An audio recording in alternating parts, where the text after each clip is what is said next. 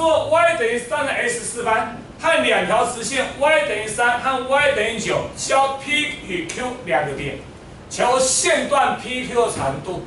哎，老师想请问一下，什么叫交点？两条直线交点怎么算？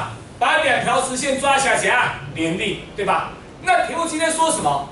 他说 y 等于3x 和 y 等于3，y 等于3的 x4班和 y 等于3和 y 等于9交 PQ 两个点。所以说，老师想请教，什么叫 P 点 ？P 点是 y 等于3的 x4班和 y 等于3的什么交点，对吧？那交点怎么算？就把这两抓起来怎样联立数就好了。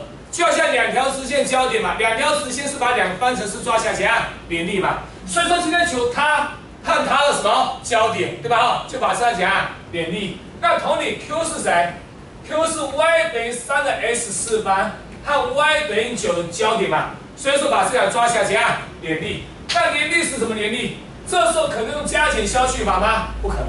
所以说用什么？用代入消去法。好，我这边已经知道 y 了，对不对？所以说我只要再算谁 ？x 是就好了。所以说这时候把 y 用几代？3代。所以3的 x 是3的 x 班等于几？3。所以算出来之后，告诉我 x 是几？1。所以说我们 P 点坐标，它 x 轴是几？1，y 轴是几？3。一样，把 y 用9代，所以3的 x4班等于几？9。所以告诉我3的 x4班等于9，可见 x 就是几？2。